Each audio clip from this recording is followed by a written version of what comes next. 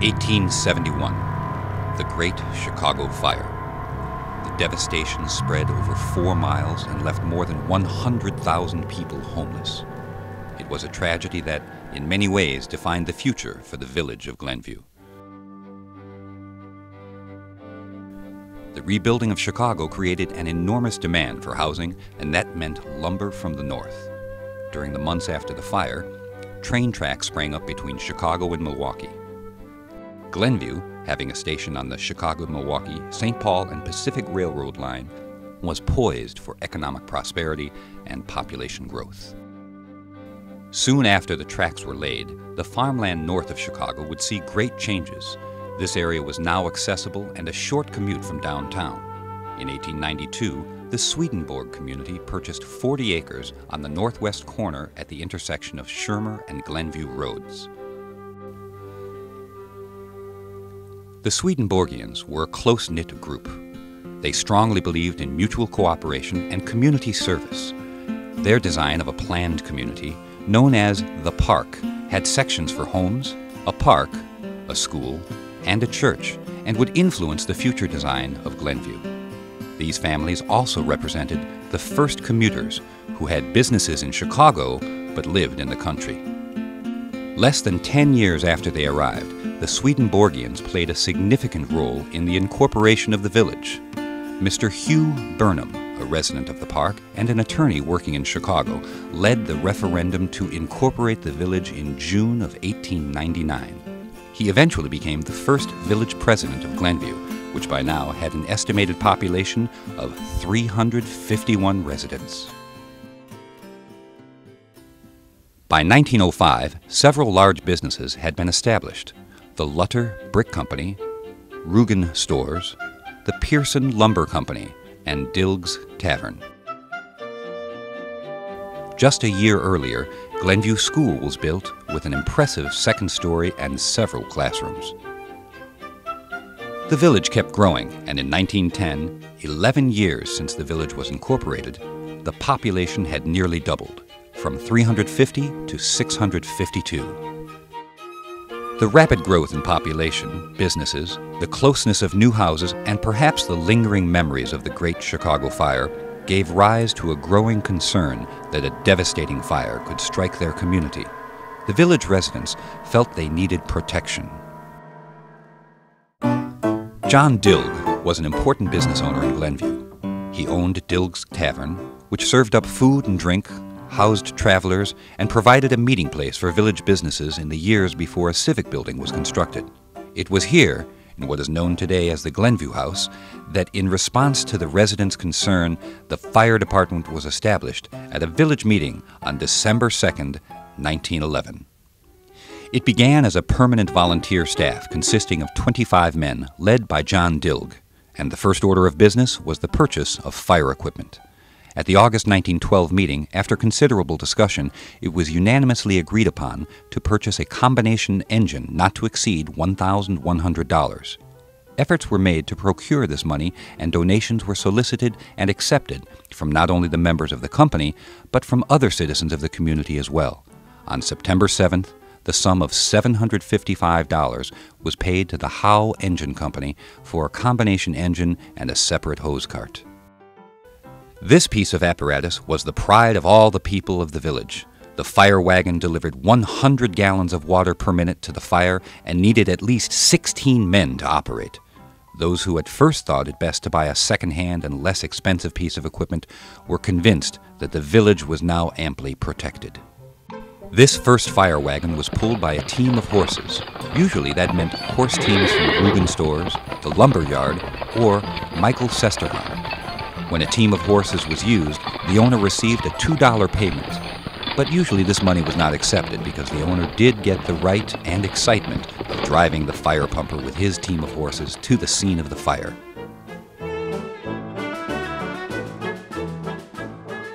In 1913, a bell was made for the purpose of sending out the alarm and to call the volunteer force to duty. This bell can still be found proudly displayed in front of the firehouse on Glenview Road. It was quite a scene to witness, with the bell ringing, the men running out of the businesses and storefronts, the team of horses hitched to the high-wheel engine racing by, and crowds of people following the engine to a fire.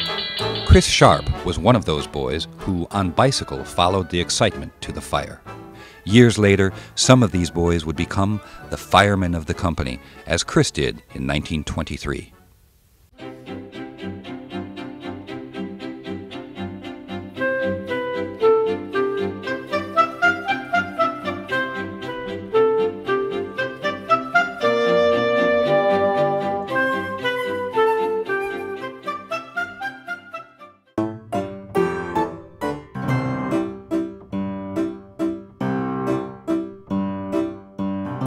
What did it mean to be a volunteer for the fire service in 1914? Among the many regulations in their book, Section 7 specified any member giving an incorrect excuse for delinquencies or using insulting language to an officer, or if he shall be guilty of any improper conduct, rendering him an unfit associate, he may be expelled from the company by a majority vote of all the members. Now remember, they're all volunteers. The next section says, sickness or death in the family of any member or absence from home shall be deemed sufficient excuse for any neglect of duty. We handled the fire calls. We would call Chief Laudendorf to find out if we should ring the siren. If he thought it was worth, we should ring the siren. And then all the firemen would call. Oh, you rang the siren from We rang the siren from the telephone company. And then the people would call in. The volunteer fire department would call in to find out where the fire, and they would take their vehicle and go to the fire. I remember they'd have to hurry up and put their boots on in the rain. And most were local businnesmen, so they were right there. I remember they would just drop everything and run over to the fire station. I can remember that. It was Alex Borland, Carl Ladendorf, all the and the businessmen. Rubens. Mm-hmm. Yes. I think my Uncle Ben Honeman was one of the original volunteers. Mm-hmm. Donald Long was one of those volunteers and was on call whenever there was an emergency. By the post-war period, the bell had been replaced by a siren. By the time Don joined the service in the early 1960s, the siren was used alongside a portable one-way radio, the size of a bread box, and placed in a car. When I was a volunteer, and even way after that, we were alerted by radio. And then if you were away from the house where you didn't have the radio, the sirens would also blow. And when you heard the siren, there was a special phone number that the firemen only knew, and you could call in and then find out what type of alarm it was and where it was, and then you could respond immediately. Because I always carried my fire gear in my car, so no matter where I was, I could respond and still at least have my fire gear. In 1957, the Glenview Rural Association became a fire district. So then we got funds from taxes. Before that, it was strictly donations. Working as a fireman in the rural department was pretty risky, since these men fought grass and crop fires, and that was often more dangerous than city building fires. In my volunteer days, in 9 years of volunteering, I think I went to more fires than I did the rest of my time as full-time. It was just an era, and we used to have a lot of grass fires. Remember now, there were a lot of open prairies then, so we'd go to a lot of grass fires. Well, we used to have what's called Indian tanks. It was 5 gallons of water, you'd carry it on your back, because a lot of places you can't get an engine in there. You're way out someplace in that, so. Because I remember one time right over here on Rolling Meadow and Prairie Lawn, between the two, well, Prairie Lawn wasn't there yet, it was grass about this size, so John McCann and I were in there with Indian tanks, and all of a sudden the wind switched, and here we're completely surrounded by fire. And you know, the flames are about 5 feet high. And I'm thinking to myself, holy man. And all of a sudden, here comes one of the guys with the booster line from one of the engines, and you know, knock it out. Because grass fires you can knock out real easily with enough water, you know. Yeah. But that was scary for a few seconds there.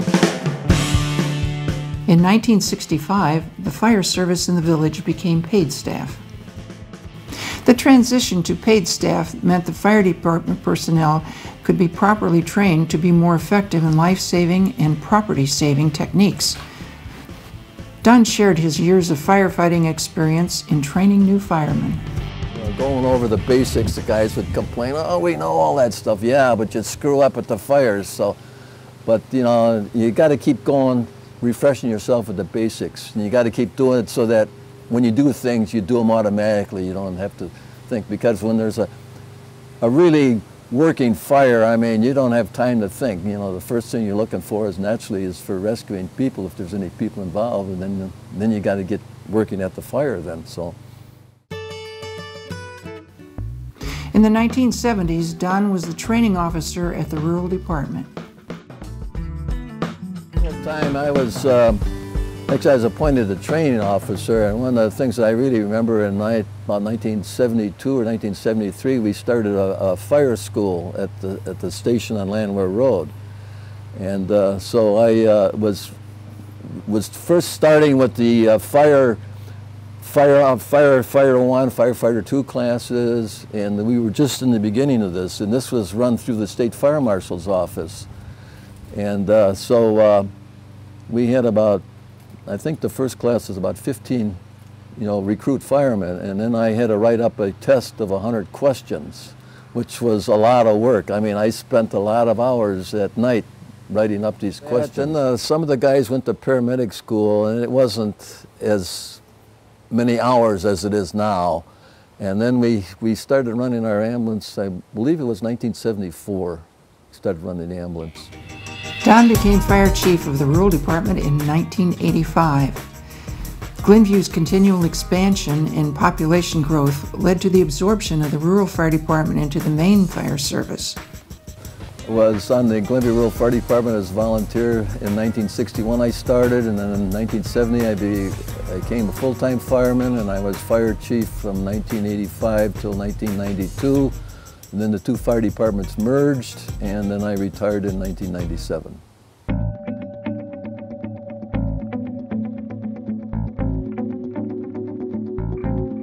The 1970s also marked a change in the era of firefighting.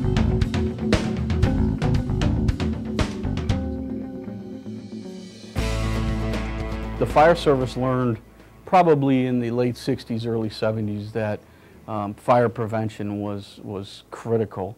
In the early 70s was really when fire in this country was out of control. I mean, there was so many fires, especially in the inner city type things. So we started learning early that if we could get out and teach people some prevention and smoke detectors and stop, drop, and roll and all those, that there would be benefit, and it would cut down on the back end on fire calls and save money and lives and all those things. And the fire service learned very early that the way to get to the public was through the kids, and is to go to the schools, talk to the kids, get involved there. The kids would then be our conduit to their parents. They would bring home information and said, well, the fireman said we have to do this, and the fireman said we have to do that, and get that information sent home through the schools. In the 1970s, when paramedic training was first introduced, paramedic training was essentially a fast taxi service that shuttled the patient to the nearest hospital where they would receive medical attention. Now, the paramedics have become the first point of medical care and treatment where a patient's condition is stabilized. The paramedic program now has expanded so much. The original SOPs, or the standard operating procedures, when the paramedics came on, were only a few pages thick. Now they're a couple hundred pages thick. And the treatments that happen, when earlier it was more of a get to the scene quickly, scoop up the patient and get to the hospital quickly. Over time, that's kind of, we still get to the scene quickly, but they do a lot more treatment on the scene. There's a lot more drug protocol. The paramedics are much better trained in various illnesses and treatments, and so it gives that patient that heads up and the ability that the ER doc is getting drugs on board and treatment on board before the patient even arrives. This has tremendously reduced deaths and further injury to patients in distress. When I started, I think we did about 2,500 calls a year. Now we're up to over 7,000 calls a year. So I think just that difference in how busy we are. We see a lot of change in the village as far as in that time suddenly assisted living facilities came to be. We didn't have that before.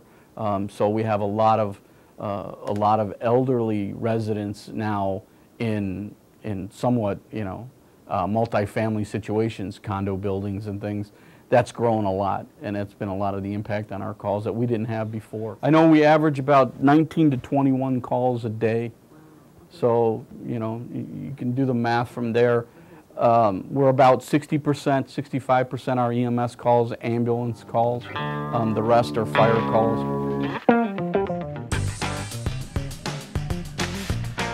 Technology and equipment have also made firefighting safer. All of our fire apparatus that are on the street have computers in them, so they're connected into the database for the village, so they can see pre-plans, they can see water systems, photographs, anything they need is now at our fingertips. We're still refining it, but the technology has been huge. That's probably been some of our best things that we've done. So we kind of in the last 10 years have streamlined that and started coming up with more of a standard piece of equipment with 5 stations, 81 shift personnel. It's kind of important that they all are familiar with the same thing, and that wasn't always the case. So we kind of worked through it, and we've come up with what we think is probably the best apparatus, especially for this community. And we just kind of, every year there has to be some updates and some minor things, but generally we try to keep, the pump panels, the driver's compartment, everything about the same, so that if you're used to switches being here on this rig, the switches are going to be there on the next rig, because I think that it helps with safety.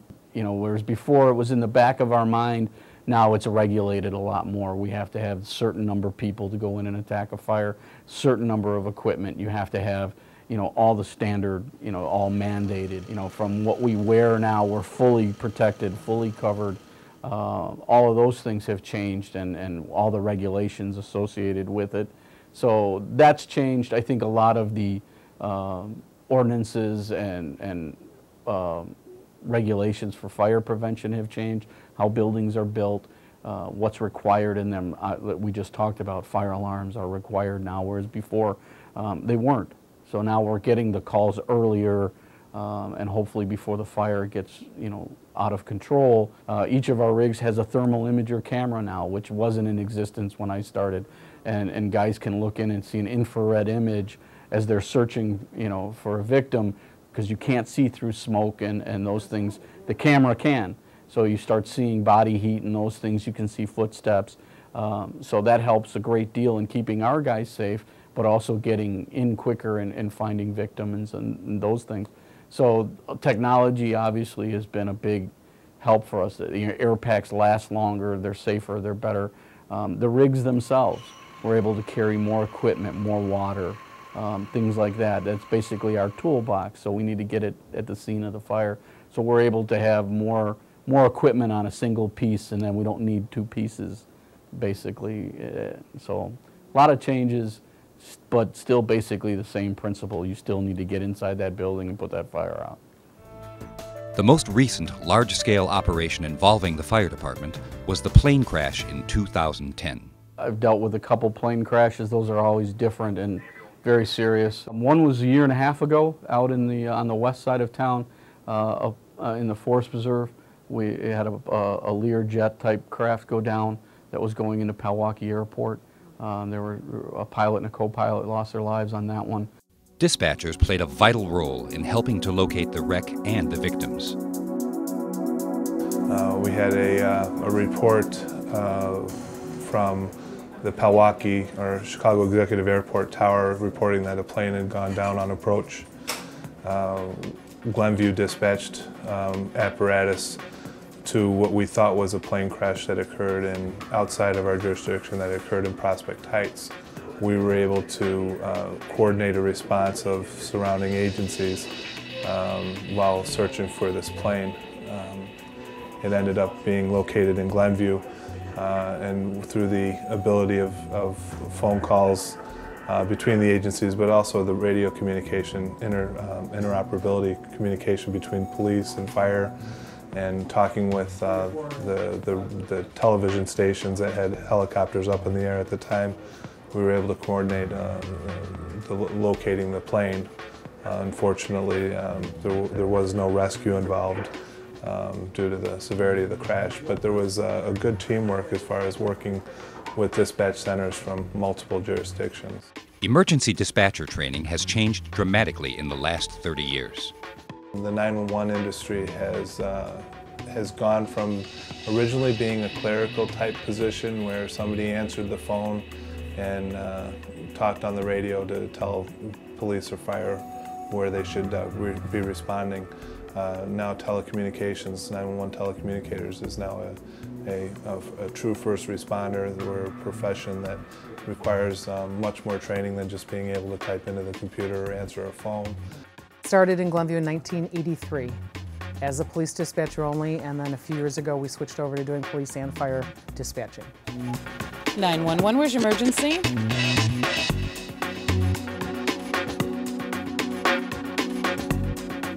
We all get excellent and intensive training to do this job, both the police and the fire aspect of it. Our dispatchers here in Glenview are EMD certified, so they go through 40 hours of EMD certification training to be an EMD dispatcher. EMD is emergency medical dispatching, and EMD allows us to provide medical advice or guidance to a caller prior to the fire department and ambulance responding on the scene. Currently we run 4 telecommunicators from 6 a.m. until midnight, and 3 from midnight till 6 a.m. In my career, no 2 days have ever been alike. It could be very busy at 6 a.m. It could be very quiet. It could be busy at 2 p.m. It just depends on, a lot has to do with the weather, if it's winter time, if it's summer, if it's a holiday, if there's a lot of people out, if there's not many people out. I mean, it all depends. But we get anything from lockouts to call for service to, ambulance request, a car accident. Sometimes you get frantic callers where you can't, you don't understand what they're trying to tell you. You need to calm them down first, find out where you need to go, what needs to be sent, stuff like that. There is no real typical call. Just about everything and anything can come in here. Over the last century, the fire service has changed dramatically, from a grassroots volunteer organization that provided service only when needed to the modern-day, highly specialized workforce of professionals that operate specialized equipment, provide life-saving treatments, and continually educate the public to minimize injuries and prevent deaths. Firefighting has also become much more a collaborative effort between municipalities, counties, states, and national response teams. We do cooperate with our neighbors. In this area we have what's called MABUS, which is the Mutual Aid Box Alarm System, which is kind of a co-op of all the neighborhood departments. It's statewide, it's actually regional, there's more than just this state, but it's divided into divisions. Our division is Division 3, which includes all of our neighbors. There's 18 or 19 towns that are involved in that. And how we cooperate is no one town has all the resources to handle everything that comes up. We all have bits and pieces. So on the first level, any fire that comes in, even with 5 stations, we can probably handle that first initial fire, but there's other calls. If the fire grows beyond where our resources can handle, we need help.